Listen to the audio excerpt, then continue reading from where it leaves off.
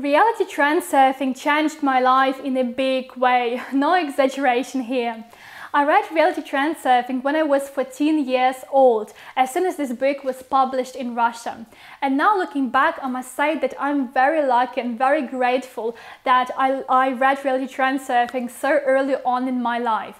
Because when you're a teenager and when you read Reality Transurfing at the age of 14 years old, it really shapes your character, it shapes your worldview, it becomes an integral part of your life, unconscious behavior, so to say.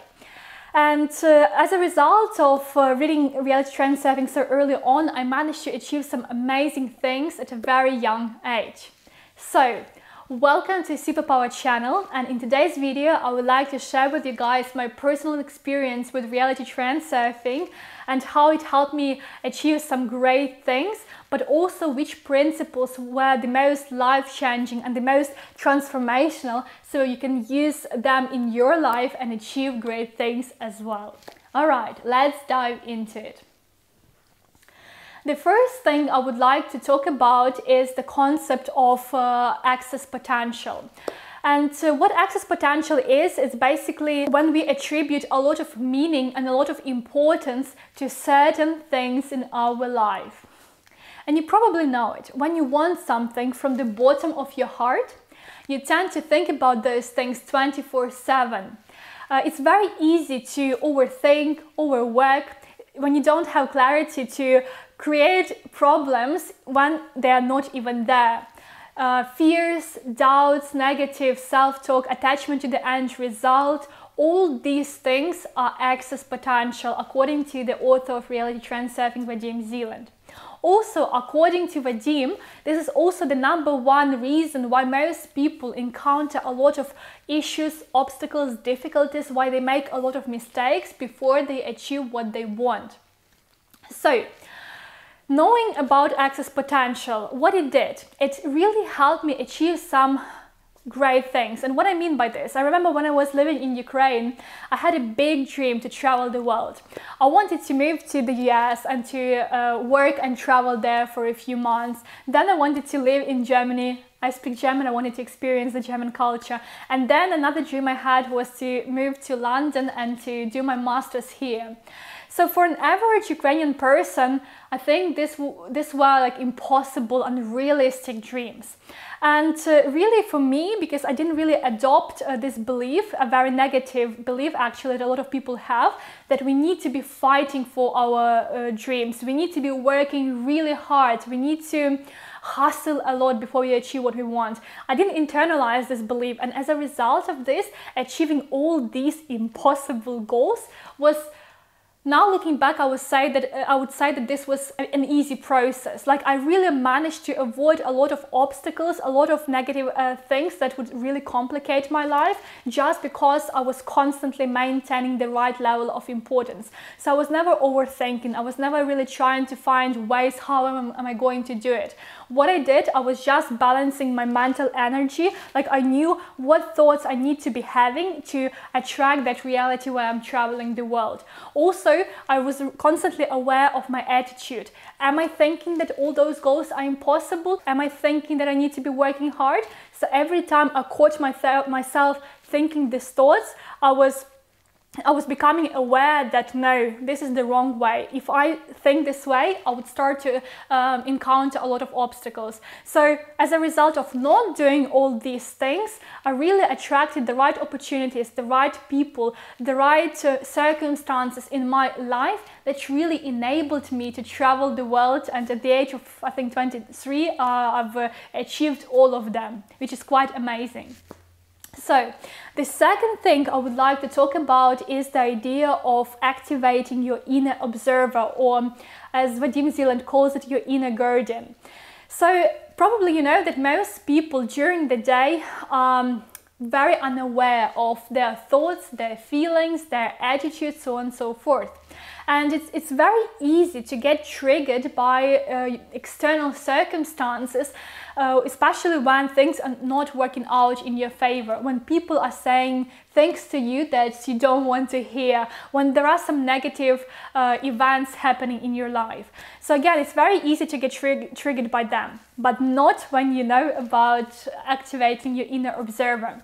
So in simple terms, when you have an active inner observer, you are fully aware of your thoughts and of the external reality. So you have, I would say, a very high level of consciousness. And what happens when you have a high level of consciousness? You don't react to things on autopilot. You don't fall into that mode when you're not aware of your thoughts, your feelings, your attitudes, and everything that you do in your life becomes a very conscious process. So I remember when I moved to London and when I wanted to apply for a visa and get a job here, there was a lot of negativity in my external reality. Like, a lot of people were saying that it's impossible to get a visa, it's impossible to get a job because it's the heat of Brexit.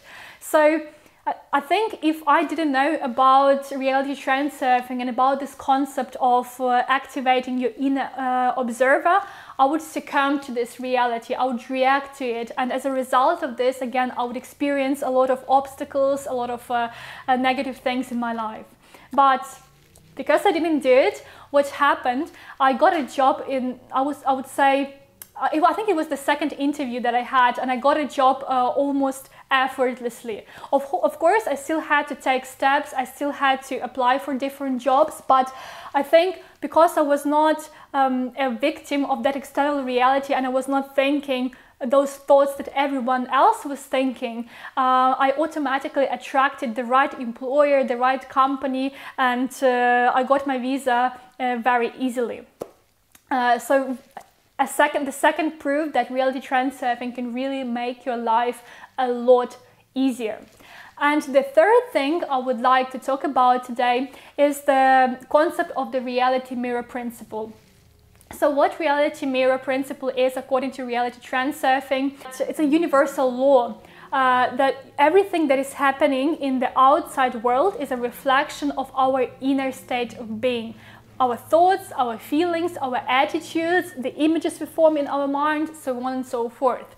So I'm sure you've heard about this many times, but I know that a lot of people know this as a theory, so to say, but they don't really apply this knowledge on their day-to-day basis. And reality transurfing really taught me how to apply this reality mirror principle at everything I do every single day. So now my life is very intentional. Like, I don't really hope to achieve anything. I don't really dream about anything, because I know that I'm a creator, and if I have clarity what I want to create in my external reality, I just form that image in my mind. I cultivate the right thoughts, the right feelings, and the right attitudes, and as a result of this, I get a reflection of my internal state, world, in this external reality.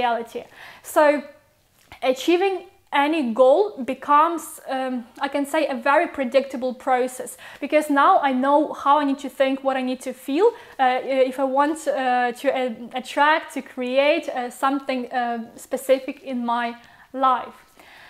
Alright guys, I hope you liked the concepts that I just shared with you, and really reality transurfing changed my life, like I said, in a big way, because I think now I'm 26, and when I'm looking back at my life and previous life experiences, I've achieved so much, and this was not due to some kind of luck, not due to working hard, and not due to really hustling.